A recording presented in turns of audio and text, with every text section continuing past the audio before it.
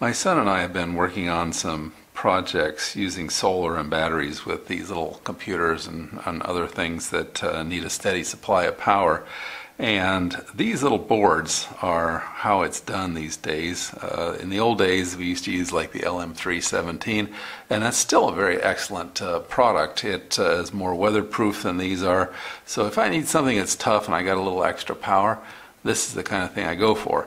But if I need high efficiency, these buck converters, as they're called, are the way to go.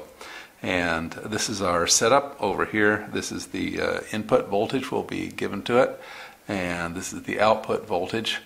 They come in different types. This particular one is both an up and down converter, which means that you can start at a low voltage, and you notice it's settable right here. I can set the output voltage, and I've got it set for a little bit over 5 volts. And I can put in anywhere from 3.8 volts up to what is it? I think it's 12 volts on this one, and it'll produce a steady roughly 5 volts on the outside, on the output of it.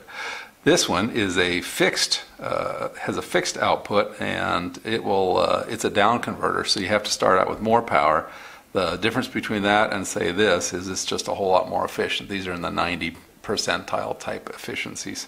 So yeah, you put in like somewhere between 12 and 6 volts, and out will come 5 volts.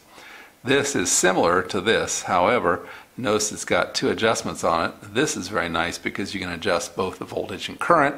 This you can only adjust the voltage, and this is pretty much a twin of this. It's just got you know, a little bit different voltage range. Okay, so let's turn on the power and make this work.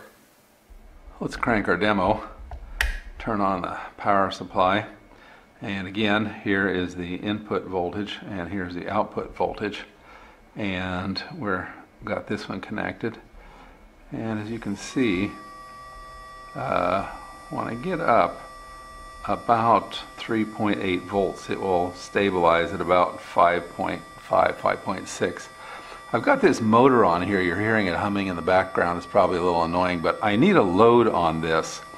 Otherwise, the output is not stable. In fact, if you just try to use the digital voltmeter to measure the output and there's no other load, the load is so small that this can vary. I've seen it jump up to like 30 volts on the output, which is not good for stuff. So you have to have something on there. But okay, so you can see over here the input's 3.7, the output's 5, and then I'm going to keep cranking it up. So this one starts, this will produce a stable output when the voltage is lower, when the input voltage is lower.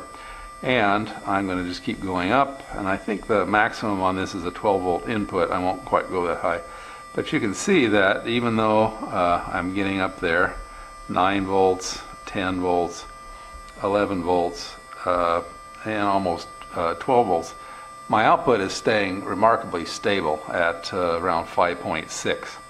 So that's what these little things do, and they don't get warm. I mean, you can touch them. They stay nice and cool relative, because they're extremely efficient. I won't demonstrate all of these because again they basically do the same thing. This one just requires something that's over the output voltage, so this has 5 volt out, so that means the input is somewhere between 6 and 12. This one again is similar to this, except again the current and voltage are adjustable, which is very nice. And yeah, the repeat of that one.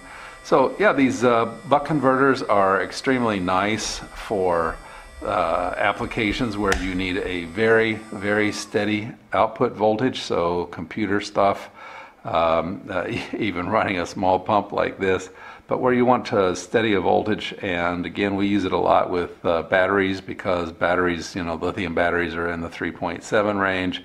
Solar panels, you know, they're all over the map. 5 volt solar panel can run 7 to 9 volts. The 12 volt solar panel can run up to almost 20 volts, things like that. And most things just won't handle the voltage, the voltage variance like that. So one of these things, very nice, very efficient, and yeah, so that's it for our little experiment here. Hope you found it useful and interesting in your home electronics experimentation.